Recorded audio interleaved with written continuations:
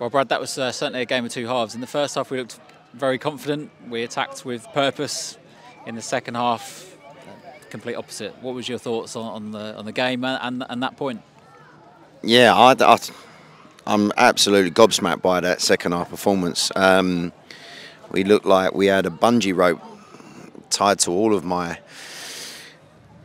defenders and midfield players, and we thought we was going to see 47, 48, 50 minutes out right from the second half kickoff, being 1-0 up, and then I just didn't get it. I've let them know where I'm coming from and understood where I thought we was poor.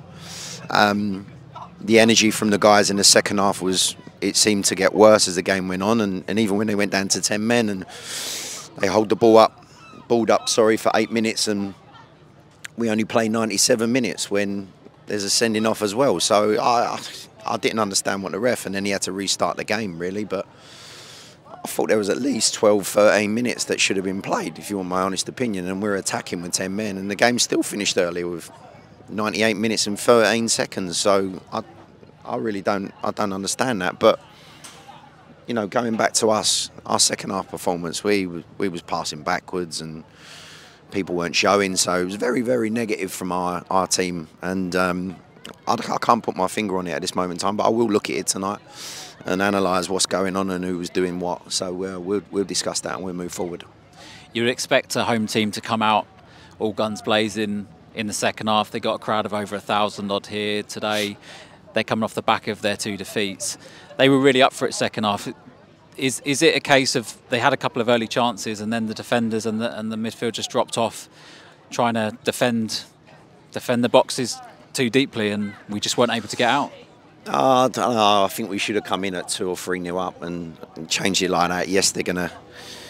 I think if we scored the second goal, then they're gone after losing 2 games 3-0. So it's... I'm just disappointed with that. We spoke about that, about getting higher right from the start and really going at them and finishing where we left off at half-time. We had to make some changes, obviously, because of the changing, travelling, etc. And people were tired, a couple of knocks. But today was really, really disappointing for us to see. Obviously, a few people started today, maybe because of tiredness that we was deeper. But I really, really want to look forward to look at this game in the second half, really, and try and see where we went wrong. We've not been beaten this weekend. There's been obviously 2 points out of 2 games. That's still a positive going forward. Only the 2 defeats out of the 6 games.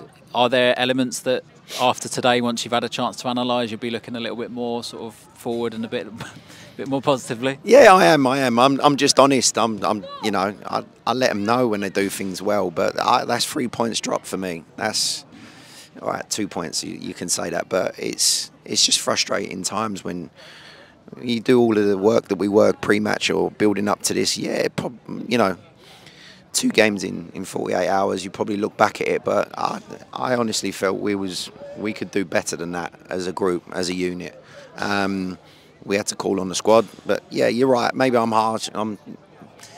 It could have, you know, the worst thing could have happened. We could have lost the game, and then I really, really would have been disappointed and angry.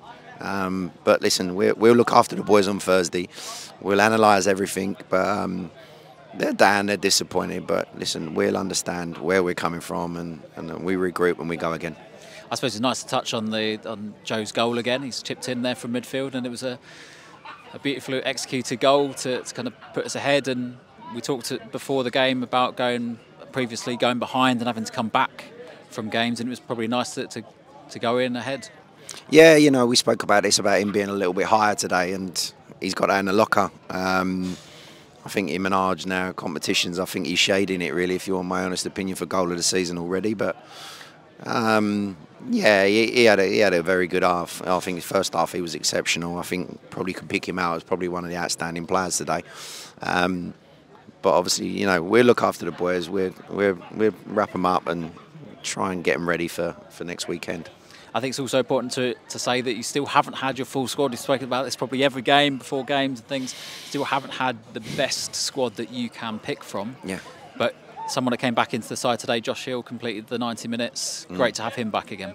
Yeah, it's good. You know, I thought we tired towards the end, but that's natural after being out with his injury of what he had. But yeah, no, I thought he was very, very good first half, exceptionally. But you know, we'll look at that. I think he came in today and done really well. I think he tired, took a bit of a knock as well. But listen, we're better than that.